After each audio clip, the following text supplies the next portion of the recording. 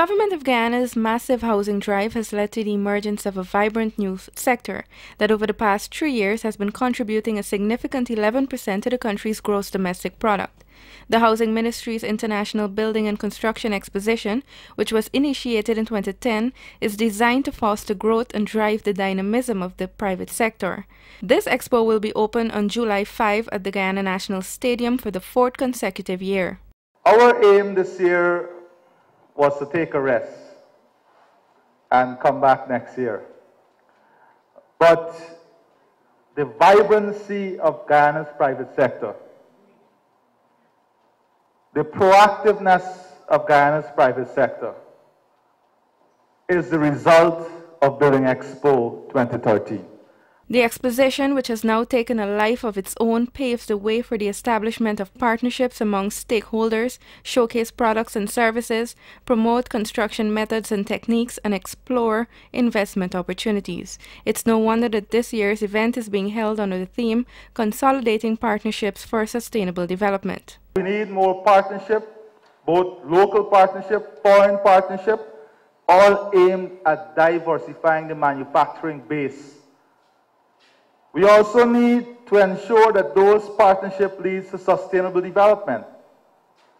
So how are we going to achieve advanced growth and sustainable development, which sometimes seems to be a conflicting path? A sustainable development must be futuristic. It cannot be static. It cannot be a 5-year plan or a 10-year plan. That is why Building Expo 4 will launch Silica City.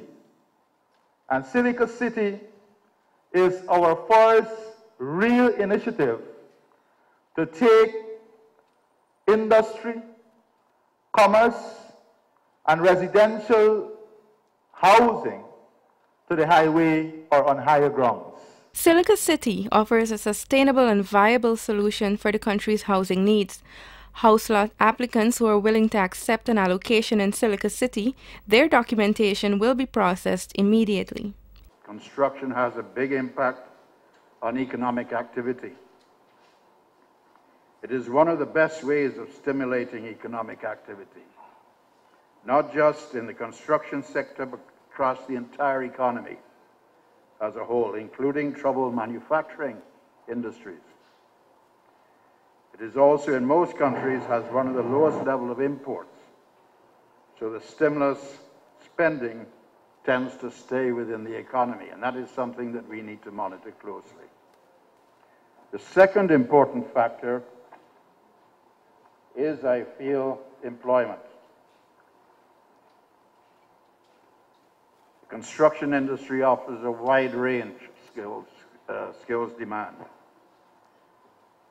But it also provides work for the unskilled, people who are young, now joining the workforce, and are vulnerable. It provides good, well-paying jobs. And the third, and I think probably the most important thing, construction is not only immediate economic production, it is also investment.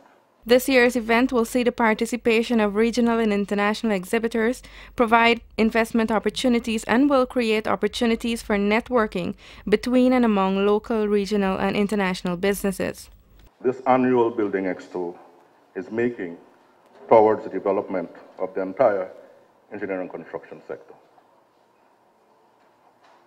GMSA's mission refers to its role as initiating, advocating, and promoting programs and policies for the development and growth of manufacturing and services sector, of which the building sector is an integral component and a part.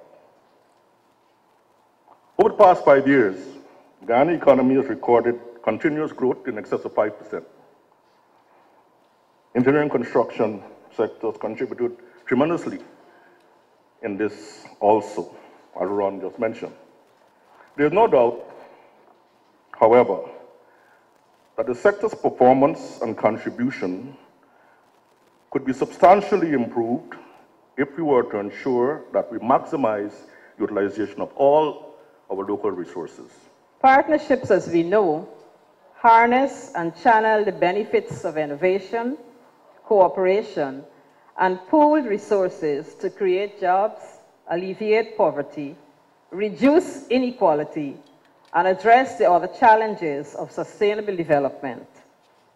In this, the 21st century, and in light of achieving the Millennium Development Goals, this approach is the direct path to successfully attaining improvement in the quality of life of not only Guyanese, but indeed citizens of communities worldwide, through increased access to housing and its related services, and securing the lives of future generations.